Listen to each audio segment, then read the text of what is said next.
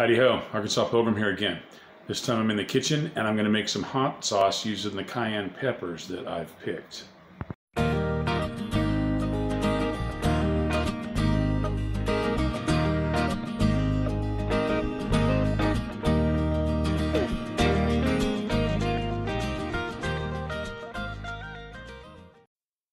Well, my family and I really like Tapatío hot sauce. It actually kicked Tabasco out of the house. We don't even have any anymore.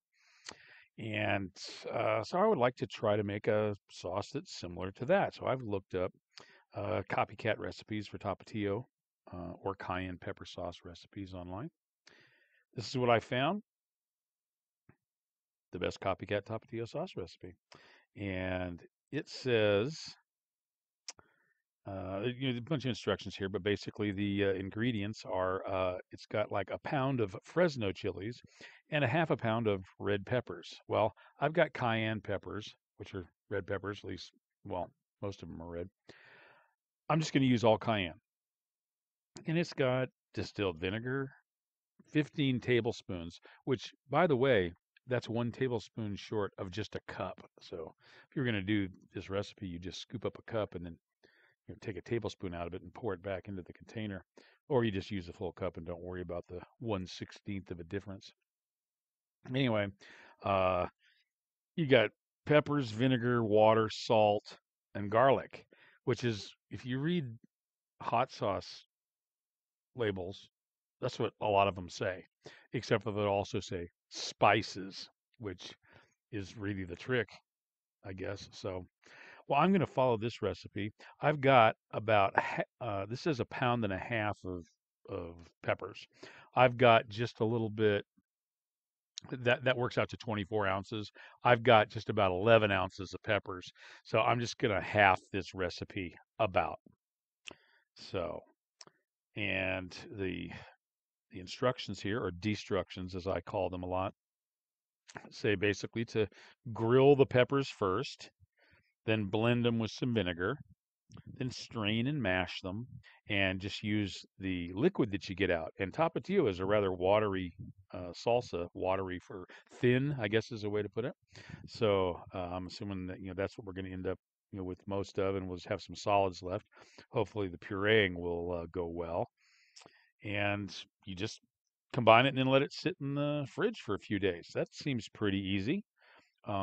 See if there's anything tricky here. Well, if there is, I'll find out as I'm going along. So there, let's get to work. Okay, I've taken the tops off of all the chilies. I didn't cut it off because I wanted to use as much of the chili I had as possible. This is kind of a mixture of some cayenne peppers that I picked actually a little while ago and was going to let turn red because of something I read on the internet, which I'm now ignoring, and some ones that I just picked that were already turned red. So I just want to get as much pepper out of it as possible. Hopefully the little bit of stem there at the end doesn't matter. It's going to get all chopped up and pureed anyway. So now the first step though is going to be to roast, and I'm going to need to coat the peppers with olive oil first. Doesn't say how much to use, so I'm just putting a couple of gloves in there, and I'm going to mix it around till they get coated. Then I'm going to go ahead and roast them.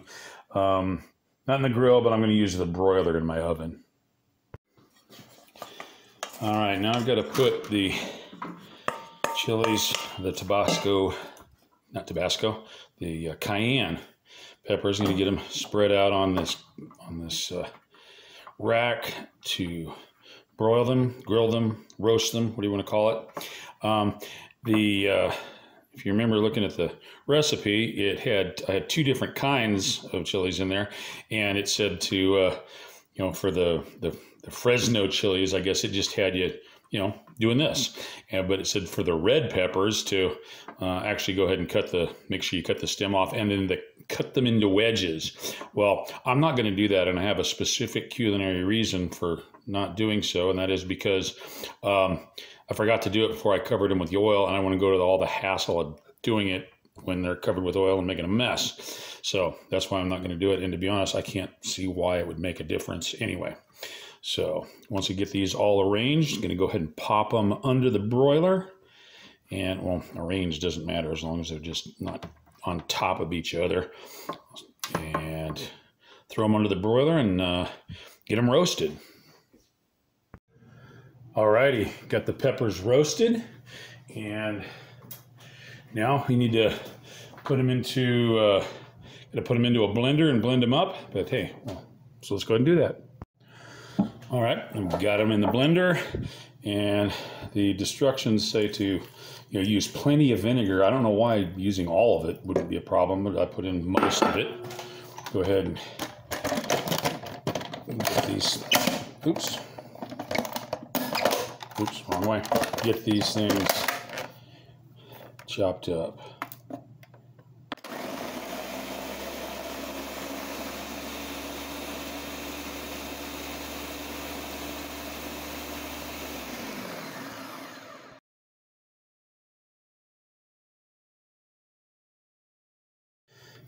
I mean, this is what I ended up with,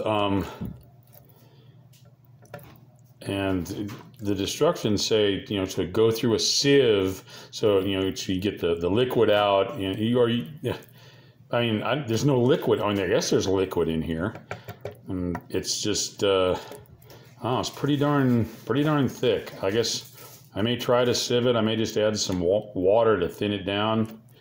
I don't know.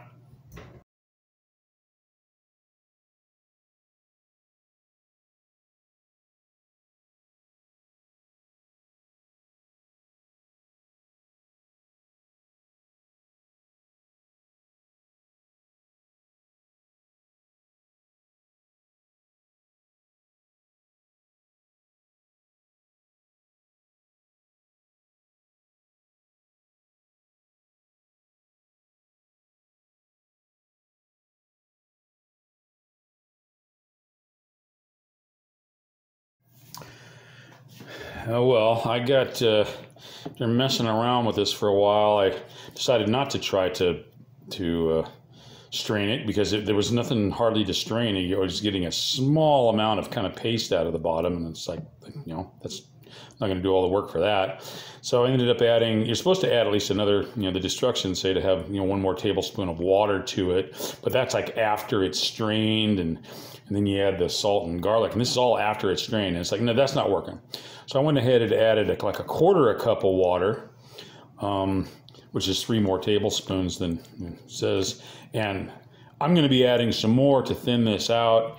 And I don't know if some of the solids end up settling. I don't know. I'm going to have to mess around with it for a while. But after I mess around with it, hey, we'll see what it ends up like. Alrighty, I went ahead and added like 3/4 of a cup of water. I ended up making a pint of this stuff, and it's still pretty darn thick, you can see. And I was expecting this, considering I was, trying to do a Tapatío knockoff, something really watery. But anyway, I'm gonna and actually it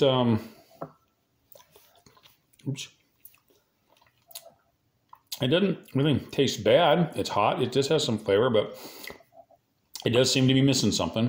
But I'm going to go ahead and let it ruminate in the refrigerator for a while, which is, I think that's even part of the recipe anyway. And then we'll see how it tastes. I may even, eat it on something and compare it to my Tapatío, and at least see the flavor difference. And then maybe I'll add something to this and, do some more experimenting. But hey, that's for another time. Hey, thanks for following along. God bless y'all. See you next time.